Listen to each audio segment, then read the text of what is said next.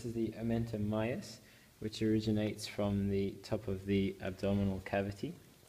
Omentum majus is divided into lamina interna, which inserts onto the sulcus longitudinalis dexter, and lamina externa, which inserts onto the sulcus longitudinalis sinistra.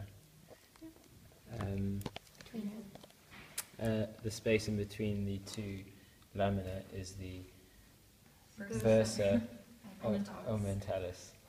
And then we have the abomasum, which runs into the pars cranialis of the pars cranialis duodeni onto the ansa sigmoidea.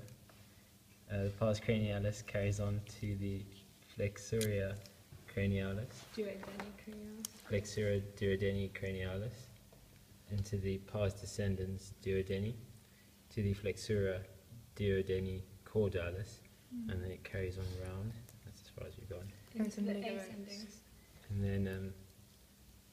And then we have the ligamentum hepatoduodeni,